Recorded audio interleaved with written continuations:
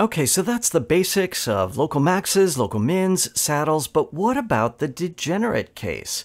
If you have a degenerate critical point, then you can't necessarily say anything just based on the second derivative, of course. You need higher order terms.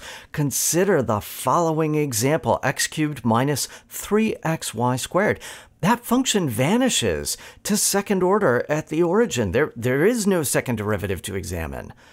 But if we take a look at what happens, it's as if that critical point is really flattened out there. In this case, the cubic order terms determine it.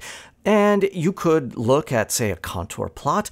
This is sometimes called a monkey saddle. It's a little bit like a generalized saddle point, but it's kind of weird, right? And there are weirder things still that one can get. Now, what are we going to do? Can we classify all of those higher order things? And we've still not really given a classification theorem that's going to work in dimension higher than 2. So this is a little unsatisfying.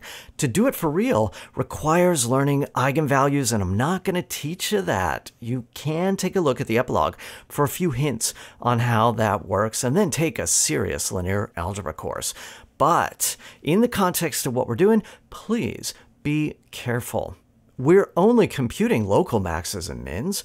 There's a big difference between that and global optimization, and we've said nothing about checking boundary points, which in higher dimensions leads to problems of constrained optimization, and we're going to need some more tools in order to solve that. But before we go down that road where there's a lot of complications, we're going to pause and just take a look at some interesting real-world applications of non-trivial optimization problems in order to practice our skills and see some cool stuff.